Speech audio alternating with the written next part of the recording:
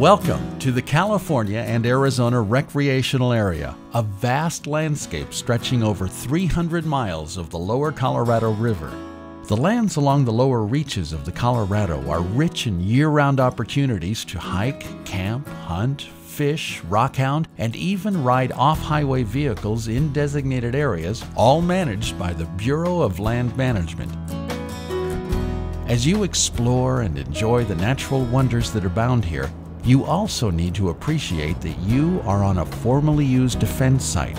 Learning a little history of the area's military activity and following the 3 R's of explosive safety will help you enjoy a safe visit. During World War II, the United States War Department saw a need to prepare for fighting in the deserts of North Africa. The landscape and climate in southwestern Arizona and southeastern California were similar to North Africa, leading the War Department to establish the Desert Training Center, or DTC, on April 30th, 1942. At that time, General George S. Patton Jr. was appointed Commanding General in charge of the training center.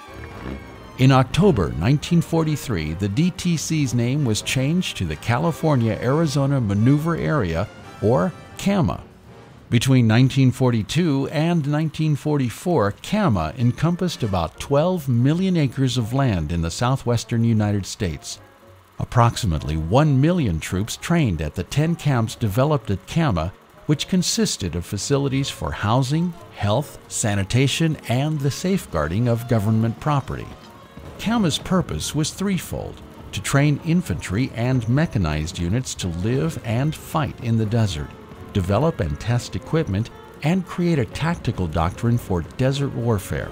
Special emphasis was placed on training operations in remote locations where the water supply was restricted and the infantry was under constant threat of attack.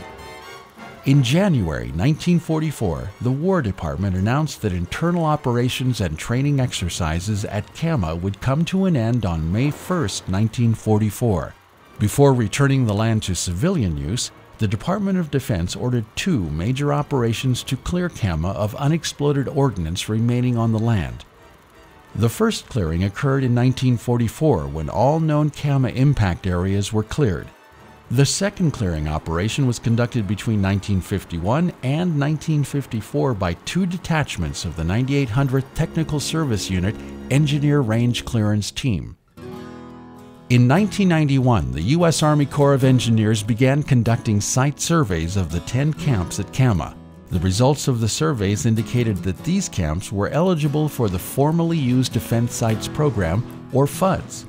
Under the FUDS program, the U.S. Army Corps of Engineers manages the environmental restoration of properties that were utilized by the Department of Defense. At CAMA, the Corps ultimately designated over 2.5 million acres of land for the FUDS program. Because munitions debris may be found on land that was part of CAMA, it is important to be able to recognize and respond appropriately should you encounter any during your visit. While you enjoy the resources of this vast area, be sure to follow the 3 R's of explosive safety. Recognize. If you come upon anything you suspect could be military munitions, leave it alone. Do not touch, move, or disturb the munitions item. All munitions, whether intact or in fragments, present a potential explosive hazard. If you suspect you have encountered a munitions item, stop. Scan the area for additional munitions, but do not move closer. Most importantly, do not use two-way radios or cell phones within 100 feet of the find unless it is an emergency. Retreat. Immediately and carefully leave the area following the same path on which you entered. If you can, mark the general area, not the munition, in some manner. Report. Immediately notify local law enforcement of what you saw and where you saw it by calling 911. Describe where the munitions item was encountered and provide a general description of its size, shape, color, and markings. For additional information regarding CAMA or to obtain information on military munitions projects, please contact the U.S. Army Corps of Engineers, Los Angeles District Public Affairs Office by email or by calling 602-230-6990. Happy trails and be safe.